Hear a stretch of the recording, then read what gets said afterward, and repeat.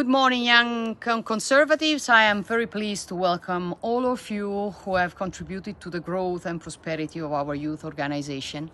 It was also my destiny to start my political commitments as an activist of the youth movement of the Italian right-wing party in the early 90s.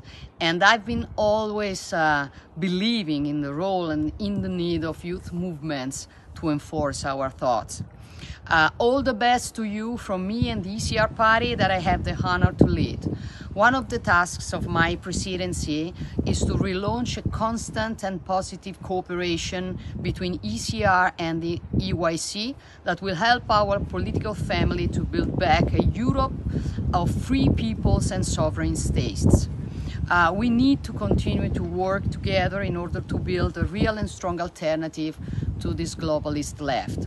Stand up together for what Sir Roger Scruton called the true Europe, for the defense of our cultural and religious identity, for the protection of our borders from illegal immigration, for the freedom of speech against any kind of censorship made by Silicon Valley oligarchs, for the traditional family against LGBT dictatorship.